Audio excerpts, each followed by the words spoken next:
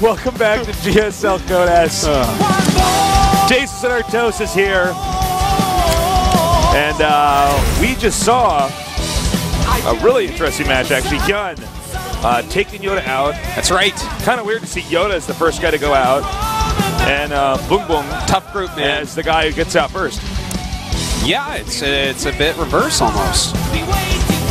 Well, we'll see what happens next. HyuN against Squirtle. At least one of these Gosus does go on. The other falls to Code A. Scary stuff, man. This is a scary phase of the tournament. The round of 32, you go down low. Yeah, when you fall to Code A, you know why they call it Code A? Because when you fall, you go, ah! That was really dumb, but it made me smile. You know why they call it Code A? Because it's really far away from Code S. No, it's not. No, it's right next to it, actually. Just like Planet T is next to Planet S. All right, guys, let's get hype. We're going into the final best of 3 here today. HyuN against Squirtle here at the GSL on Cloud Kingdom.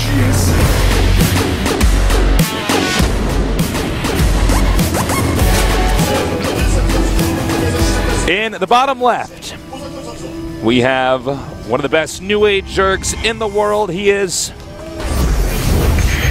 HyuN.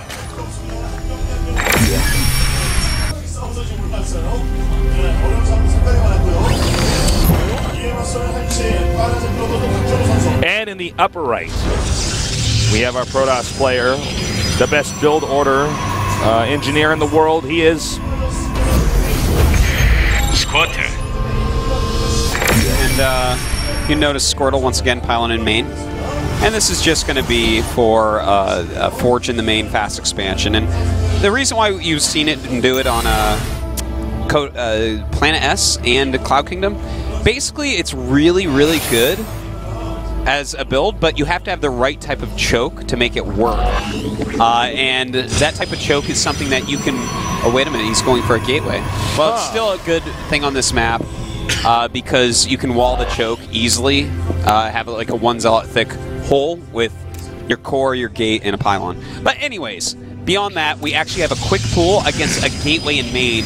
So, you know, this is something this is already starting out. It's very weird. Yeah, it's very weird. But this is not standard stuff. Normally when you go a pool at this timing, what you want to do is get in there, kill their Forge and their Pylon that are at their natural, and make them cannon up in the main and tech from there. But Squirtle has circumvented that completely because he's actually going for like a gateway opening in his main base with a good positioning. So he's not actually going to take any damage whatsoever. If he loses 1 probe, it'll be mildly weird. Mildly weird. Mildly weird. Best description ever. Yeah. So I mean, this is a good situation for Squirtle. You know, it's funny because we have games where, okay, one guy's doing a Forge expand, but the other guy is going to have 6 pool. Yeah. Or we have games where one guy's doing a standard pool opening expand, and the other guy is going gateway on 1 base. Mm-hmm. But this is a situation where it's actually started out a little bit more interesting. Yeah. Well, we do have a Stalker being Chrono Boost out. He canceled that Zealot, as Squirtle oftentimes does. He never likes to have a Zealot in the early game. That's unfortunate for him. If he had the Zealot, that'd be a little bit better situation than he's in right now. But the Stalker is enough to kill all these off. And it's going to get out in the nick of time. Yeah. Still no probes dead. He might lose one, though. It's a possibility. All right, so we're going to have to see... down one goes. Oh my god. Not good. That is a huge mistake. That is an unforgivable mistake by Squirtle. This stuff can pile up. That will pile up. Like, wow, that's really bad. He lost a lot of mining time and that Stalker. If you have 2 Stalkers here, it's so different from 1 Stalker. Absolutely. With 2 Stalkers, you can send out a Stalker for scouting. You could send out both for harassment. I mean, there's all sorts of things you can do against someone that has just a bunch of slow lanes. You can bully the other player so much better with or so much more with 2 Stalkers. Yeah, if you were going for an expand, you can get the expand up more quickly. I mean, this is not good. And look at this. No. If he had a second Stalker at home, he could make that Nexus. Sure. But now he has to wait for this other one. This is a tough opening here for Squirtle. Yeah, it shouldn't have been, but it turned out it's that so way. weird that this is the final match of the day, Squirtle and HyuN. You know? I was pretty sure one of these guys would come out first. Maybe one of these guys, but not both of them. Yeah. All right, well, I mean, he is going to get his expand up. He is doing a little bit of scouting here. There's speed on the way for HyuN. HyuN is actually not mining any gas still, so he's planning on taking that third base. Well, where do you go from here if you're Squirtle? I mean, do you need a different tech route or well, what? I gotta say, personally, I like to go right into hallucination with this because you need to figure out what they're doing. I feel like you always need to get hallucinated if you go for a 1-gate build. Well, your Robo's late. Hallucination or going to 5 gates. 5 sure, you could 5-gate, yeah, pressure. Because you skip the cannon, you kind of have like this weird timing, but you got to figure out what's going on. Now, speed is actually very much so on the way, as well as some more links. So Squirtle has to be careful, because if he loses these 2 stalkers as well, things really start to pile up. But when he sees this many links popping out, at that time, he knows that speed's going to be done soon. So, and it's moments away from actually happening. He may actually block the stalkers. You said the exact opposite thing. And yeah, he gets away. Yeah, just barely.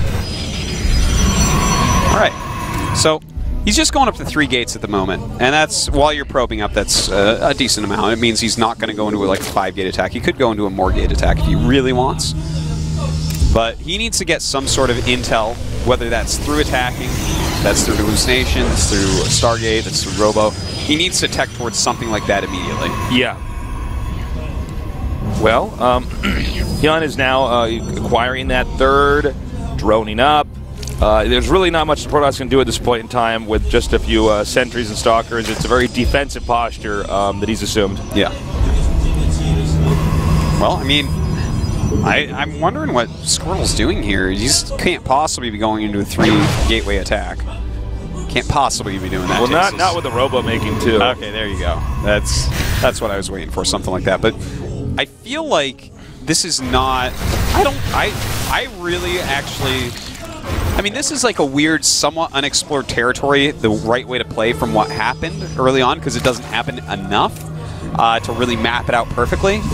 But I do have to question the lack of hallucination. He has all these sentries that aren't doing anything energy-wise. I think his build got messed up. It certainly did. Early on, and he's trying to recoup it. I mean, honestly, like, if I lose like my first stalker or something like that, something unexpected, I'm a mess, man. Yeah, you know, yeah. The pacing is not the same. You weren't able to shove him back the same way you would have wanted to. So, I feel like without the hallucination, like for instance, what if HyuN went slightly quicker layer? He could have gone right into mutas. Then he's playing against a 2-base Protoss with 3 gateways and sentries, right? And the mutas just win the game. I mean, in fact, luckily he might go that, mutas. It's a big possibility that you could go mutas here. We're going to find out in a second. Yeah. Layer's about to finish. Of course, infestors aren't a bad choice either. Both are totally fine. And just got to go one of these in a second. Yeah, wait, I'm watching that production tab. Yeah, watching it like a hawk. Yeah, man. Well, I mean, he's still producing. I'm watching it like a hawk that casts StarCraft is what I'm doing. Always, whenever there's a battle coming, you're like, ah! All right, well. I'm not eating a garden snake or something. He's actually just taken a 4th in response to the 3rd. This is an interesting choice here, and he has a decent amount of roaches. Well, you know, the pacing's different because it wasn't a fast expand Protoss. It was a 1-gate opening, and he's going to go ahead and wall this off now. Squirtle is this entrance, so he's even throwing the cannon down to make it so that he can focus his defense on that 3rd base, which is a pretty good call here because HyuN is going to have more units. If you're Terran or Zerg and you're doing what Squirtle's doing to wall off that entrance to the 2nd, it actually slows down your army's ability to reinforce, but for Protoss it doesn't really impact them that much because it can warp in anywhere. True. All right, well, we actually have drops on the way and a Baneling nest. Well, that's not a bad call against someone who's made this many sentries. Yeah. You know, you just nullifies any benefit you get from force field. It's one of the most difficult things to play against as Protoss is Baneling drops. I mean, you split poorly one time, they hit your probes one time, anything like that, and you're like, oh, darn. I guess I lose. I guess that's just about it. You do your little counterattack, and maybe you win, maybe you don't. Well, drops are going to be finishing up pretty quickly here. There's a ton of roaches out on the map. Meanwhile, Squirtle teching up 2 Colossus. Unfortunately for him, he just started Blink, so the first Baneling drops definitely have the potential to hit before the Blink is done. And if that's the case, yeah, the splitting of the Stalkers is going to be much harder, the sniping is going to be much harder. Tough spot. All right, the roaches are coming out now. And they're not going to do much over here to this upper center area. But the truth is, the Squirtle's going to have to... Oh, that's a tell. Yeah, if he sees that... everything. If he actually sees that, that is so big. Yeah, he sees it. He's warping his Stalkers over there. Yep. This is really good for Squirtle right now. That is such an important moment that those went past that observer. He's putting the Stalkers too close to the bottom or the second base expansion, because it's like... To be honest, you don't want anything dropping out. Because if you like blink in or like run in at the last second like you would against Terran to try to kill the Overlords, you're going to drop the Banelings on your Stalkers and they're going to die. Like, it's better to just make them go away, I feel. Yeah. Unless you really catch them off guard. Look at those force fields. Oh my god. Really well done. And suddenly Squirtle, from a game that was looking really bad, this is starting to look really good. So funny. There's like no way that he could have known that observer was there to see these Overlords. And here come the Banelings. Blink is done at this point. Some good force fields going on. Oh, he's losing quite a few probes. Yep, a lot of probes in the red here. Now evacuating. But overall, I think he did fine there. Yeah, he only lost 10 probes. That is not bad. 15 now, but no, this... Yeah, there was one extra Baneling bomb that hit those last group of probes. Yeah, it was pretty reasonable. Yeah, HyuN is up by 50 supply, but it's all in roaches. Yeah. You know, he has 20 more drones, or 18 more drones right now, but his supply is just all in roaches, and he doesn't have an infestation pit, he doesn't have a spire. He's chilling on a Baneling nest without Baneling speed and a roach warren, and that's it. Yeah, he has a very undeveloped tech tree. Yeah, and that actually gives Squirtle a pretty reasonable position here. Squirtle can basically make a few rounds of units, warp them in, and then just push out. Yeah, that's why HyuN's in this position over here. Wow, really well done by Squirtle on those force fields. Yeah, talk about zoning out those roaches. A ton of lings on the way. HyuN wanting to keep some aggression going. Do you think HyuN will try to drop again here? Well, it looks like there's going to be little Baneling drops and stuff, or at least he'll try. Because you have drops, you have Banelings, you may as well. Because as soon as you drop a couple Banelings into the line and kill all the probes, you're like, wow, I'm good. I know, right? That's what it's like, man. I hear them say it every time they do it to me on the ladder. Sometimes I look in the booths when they're doing it, and I see them mouth out the words. Yeah, in English. Yeah, it's really weird. Yeah, it is. All right, we do have the Hive finally start as well as pathogen glands. A couple more Evos on the way. Big dropping. This is going to be a lot of stuff, man. Yes, it drop is. Here. This is like a maxed out Zerg army just being dumped onto this Protoss. This is a ton of unit stasis, and he's starting to drop. One of the Overlords goes out before it actually drops anything. In fact, the second one did as well, and almost the third one, but not quite. Everything else looks like it will get out. And that actually went terribly. Yeah. Not nearly as effective as he had hoped. In the meantime, he's going to attack the third base. Oh my god! Oh my god! He'd be so sick if he just stormed that. He needs to blink one Stalker in there. Oh, that's so smart, yeah. Well, I think he actually has enough firepower to kill everything before it gets away anyways, but that would have been cooler looking. That would have been much cooler looking. That would have been way cooler looking, Squirtle. You don't deserve to be in Codex. You don't care about the fans. All right. Well, HyuN, that was a big failure of an attack. The one thing we can't say for him is he has 4 bases. More than that, really. I think all the Protoss has to do is push out. He killed some more probes, though. There's 39 probes left over. Okay. But the main is almost mined out, so it's not as big a deal as it could have been earlier on. Thing is, the army of Squirtle is just so much better right now. Spire, halfway done. HyuN does have a 5th base that just popped open, so things like this are important as well. His economy is pretty damn good. Still 75 drones. Man, you know, HyuN, despite his failed attacks, Squirtle's been somewhat impotent when it comes to aggression. You know? Yeah. Throughout most of this game, it's basically Squirtle at home trying to fend off whatever HyuN's doing. Even though Squirtle now has a huge supply lead. Yeah. And that is such an army lead as well, because there are so many drones out compared to probes. Almost twice as many. So we do have just a ton of upgrades going down for HyuN right now. Armor coming on over here for Squirtle. And HyuN still doesn't even have one Infester. So that, the later we go into this game, the harder it's going to be for him. Yeah.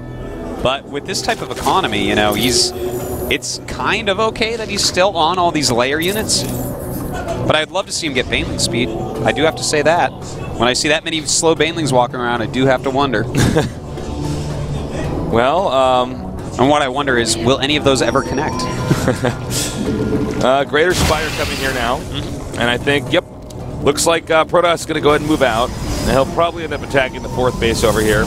You could actually go to the main, too. I think that's actually an option as well. To be honest,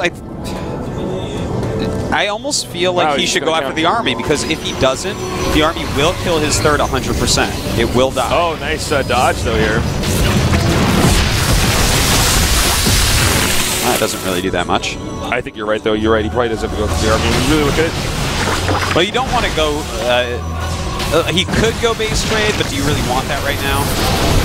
Oh, wow. Interesting force builds there. He can stomp those out with the Colossi and keep going forward. Oh, here we go. Stalkers are... Oh, well, hold on.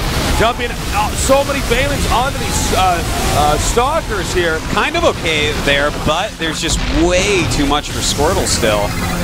Baneling speed not quite done yet, so none of those Banelings on the ground connect. This is the thing with that situation we saw back there. Stalkers are fast enough they can chase down Overlords even if they're running away, so you really can't load up and just try to, you know, run away. So he is going to go for the 4th, like I mentioned earlier. He will kill it. Don't forget there's a 5th, though, so... Yep. HyuN's economy is still okay if he doesn't go down there, but he does see... He might ignore the 5th and go for the 3rd, though. Yeah, I would definitely kill the 3rd after the 4th. Just so much closer. Yeah, definitely. I think that's going to be it. I think HyuN's going to tap out now. Yeah, certainly. GG. All right. Wild game. Squirtle goes up 1-0. The Protoss hope. That's right. One of them. If Squirtle wins this, Zeratil's going to get so drunk tonight. Think about that. How's he going to do that without a mouth? That's a good question. I don't know. You have to ask Zeratil. Yeah. I wonder, you know how they use sun for like their food and energy and stuff? Yeah. What if you hold up like a beer bottle and have the sun that goes on you filtered through that or something? Maybe you could do that. I'm going to get all my plants drunk when I go home. If the Protoss are kind of plant-like and they get their energy from the sun, I mean, don't they need to be watered like a plant too? That's probably how he gets drunk too. He actually stands in a pot and pours beer on his feet. Those would be some stinky feet afterwards, Tasteless. Well, you know, it really depends. He likes the smell. Yeah, I guess that's true. I know. But he doesn't have a nose, does he? So I guess stink doesn't matter. How many senses do they have? Yeah, they can talk with their minds, but they can't smell and they can't eat and they can't taste. Yeah, it's pretty bad being Protoss. It is pretty bad being Protoss. You rely so much on noticed that the entire Protoss race is pretty much a sausage fest as well. I don't know if you noticed this too. There's some girls. Like one girl that she flies the mothership. There can only be one of those. So it's like every Protoss guy is competing. The probe could be a girl. I don't know. No, Artos, the probe is a robot. A robot girl, maybe. It's a girl robot. You put a little bow tie on her. Yeah, man. Have you ever seen the Jetsons? Not a bow tie. Oh, yeah, the Jetsons. Yeah, they have a female robot. Because they're made. All right. There you go. All right. I think we're done here. I think we're ready for this game, man. Well, let's do it, man. Daybreak. Game number 2, HyuN versus Squirtle. HyuN must win here or he goes to Code A. Absolutely must win. Everything is on the line. Remember, the winner of this best of 3 goes on to the round of 16 in the most competitive esports show in the world, the GSL Code A.